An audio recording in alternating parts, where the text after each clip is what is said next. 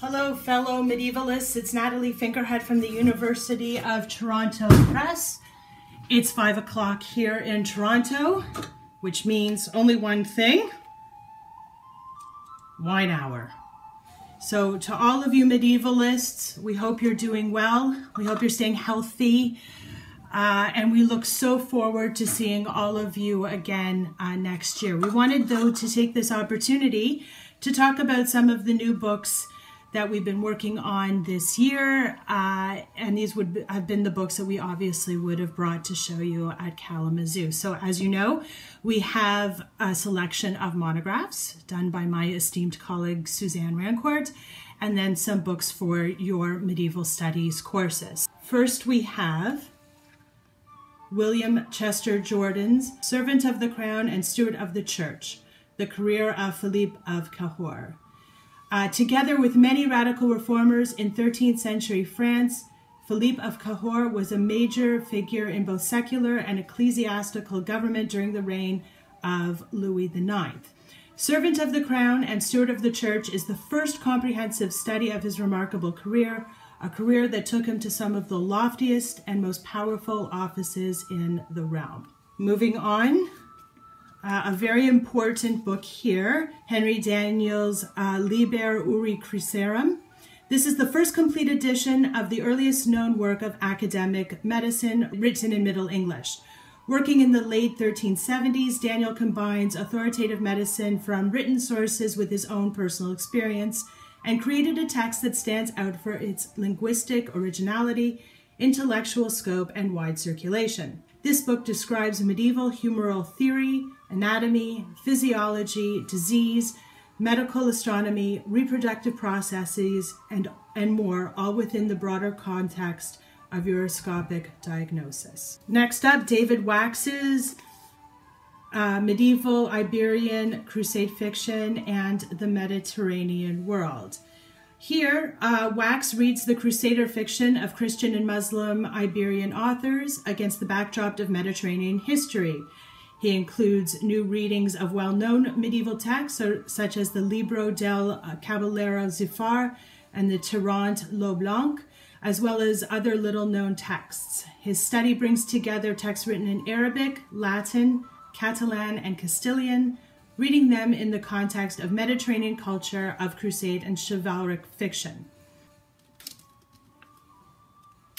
Kincaid's The Life and Times of Infante Manuel of Castile. This is the first and only book-length biography of Prince Manuel, the youngest brother of King Alfonso X, the wise and progenitor of the longest ruling dynasty in the history of Spain. Though historians of medieval Iberia have always recognized the important role played by Manuel during the turbulent years of Alfonso's rule from 1252 to 1284, no attempt was made to chronicle and define this influence because it was assumed that there was insufficient evidence to justify such an endeavor. However, systemic and persistent archival research over the past 2 decades has uncovered a large number of original documents, which effectively characterize the prince and establish him as a major player during Alfonso's troubled regime. The Cartulary-Chronicle of Bèze has been edited only once before in the 17th century, and then only in an abbreviated form. The edition by which scholars know this Cartulary-Chronicle, if they know it at all, is through an 1875 reprinting of the 17th century edition, a reprinting attached almost as an afterthought to an edition of the Chronicle of Saint Benin of Dijon, from which the Bèze chronicler borrowed heavily. But he did not simply reproduce it. He reworked the materials from Dijon to give his monastery the prominence he thought that it deserved. This full edition of the work thus may tell us little new about the history of early medieval Burgundy, but it is revelatory of how a 12th century monk set about creating a useful past for his house. Contarini, the Republic of Venice. At a time when social scientists are increasingly focusing on why nations fail and why democracies die, Filippo Sabetti turns to the opposite argument. What makes institutions endure? He retrieves for modern readers Gasparo Contarini's 16th century account of the Republic of Venice that helps to understand what made Venice, to this day, the longest-lived self-constituted republic. And finally, from our scholarly monograph list, McGrady's The Writer's Gift or The Patron's Pleasure. The Literary Economy in Late Medieval France. This study challenges conventional approaches to medieval patronage by arguing that there is a fundamental difference between the solicited and unsolicited text. It further shows that the late medieval book community was keenly aware of this difference and often addressed this issue in the framing accounts of their work.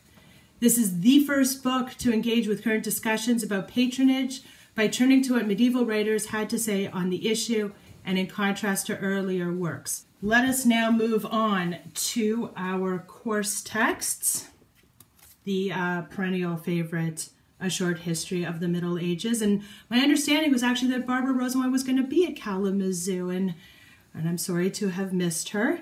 However, we still have this one for your fall courses.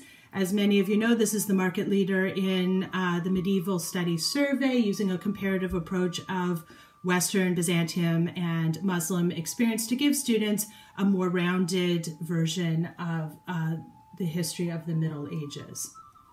And of course, the accompanying reader reading the Middle Ages that fits very, very nicely with the overview. I believe, yes, package pricing is available. So if you want to use both of them in a course, perhaps even with the William Chester Jordan that I talked about before, please just let us know and we can talk to you about package pricing. I'm so excited about this next book.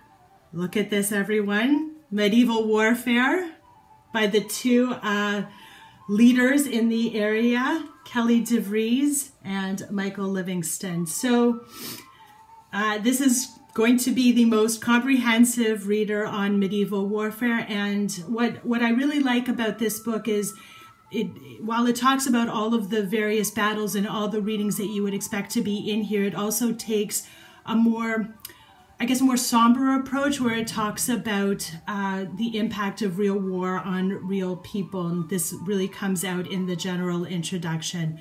If you're teaching medieval warfare, this is the book for you. Another one in our Readings in Medieval Culture and Civilization series. For those of you, I'm sure most of you are familiar with this series, but if you're not, Paul Dutton has been editing a series of medieval primary sources for years now. I can't remember what we're up to here, 22. All of which contain a general introduction and then primary sources. These are super helpful in courses.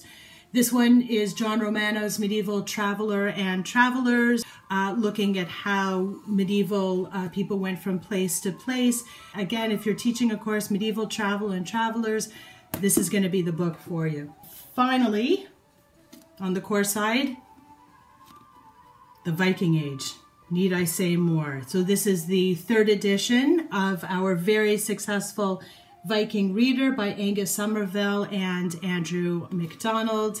What the authors have done is as you go through different eras and different centuries, how the Vikings have been misused, abused, portrayed in the culture of that time period. That, to me, I think is really going to be of interest to your students to see how the Vikings have been portrayed throughout time.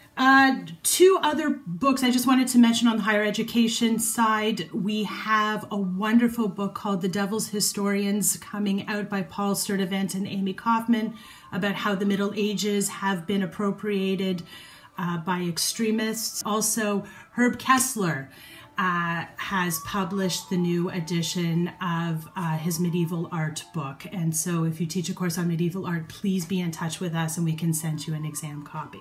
Thank you for this. Again, next year in Kalamazoo. Take care.